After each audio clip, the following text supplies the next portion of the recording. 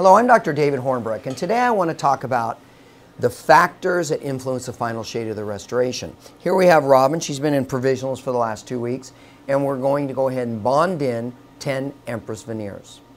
Now there's 3 primary factors. One is the ceramic itself, the thickness as well as the opacity or the translucency, huge factor.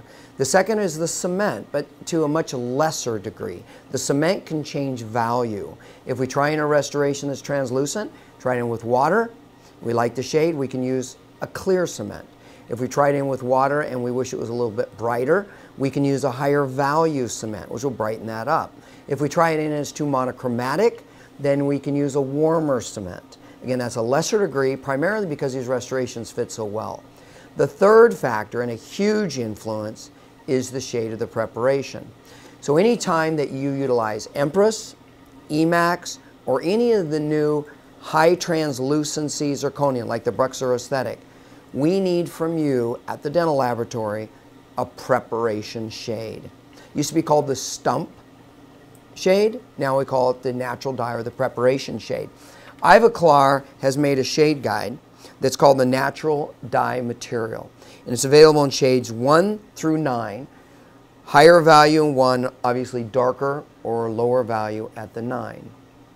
Now the way the laboratory utilizes this, so before I put on my provisionals, I go ahead and take my shade. Laboratories prefer that we photograph that because these may not match exactly. It might be slightly off, and what the laboratory wants is to see what value your preparation is. So they can pick a preparation shade that's as close as possible in value. So how do they use this? Well, the prep dye material is actually a light cured flexible resin. And the syringes in different shades, this is ND1, you can see it's kind of sticky. We'd light cure that and put it into the restoration to do our final shade. So the laboratory, and here I'll just give an example. Here's an e.max veneer. It could be a crown, it could be a veneer. The laboratory goes ahead and takes that natural dye material, they put it into the restoration.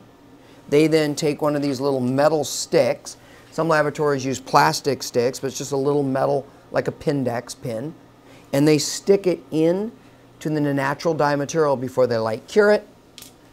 And then what they'll do is they'll go ahead and wet the inside of this, or the outer, either inside of the restoration or the dye itself.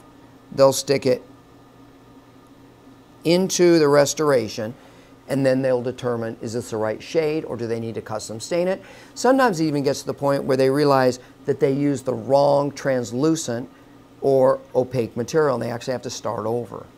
So the way we use it clinically, we gave them the prep shade, we gave them the final shade, and then we get the restoration back. Part of the deal, in my opinion, when you utilize either e.max, Empress, or even the Bruxer aesthetics, is to make sure the lab returns the prep dyes. And so before I take off Robin's temporaries, I can go ahead and wet the inside of this. I can put it on the corresponding dye.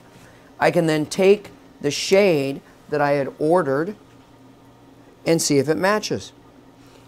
If it's slightly off, then I have to make the evaluation. Is this something that I can change utilizing the cement? Either warming it up or brightening it up.